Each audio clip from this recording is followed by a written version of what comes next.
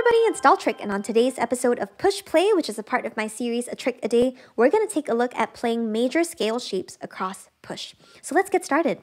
Right now I've got some kind of analog synth pulled up. I would like to play some kind of major scale shape. So I should probably also check what kind of scale I currently have push set to. You might be able to guess that I'm in chromatic note mode because we see a couple of these pads are not lit up, and that's because they are chromatic notes that don't belong to the scale that we have this set to. So what scale are we in? Okay, we are set to C major.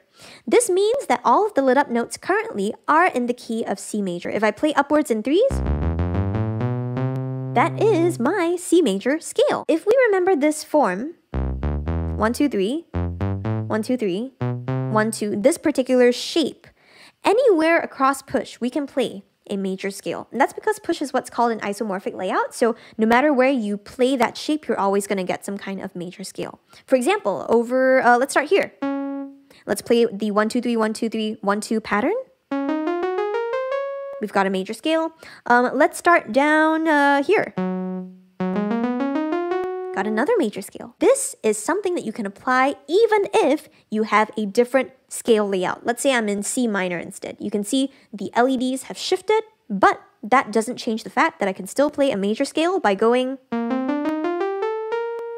And that is the trick for today. So if you enjoyed this trick, please like, comment, share, subscribe. You can also turn on the notification bell to be notified of whenever I have a new trick about push or any other videos out. And yeah, I hope to see you at the next video. Thanks for watching. Bye. dolltr.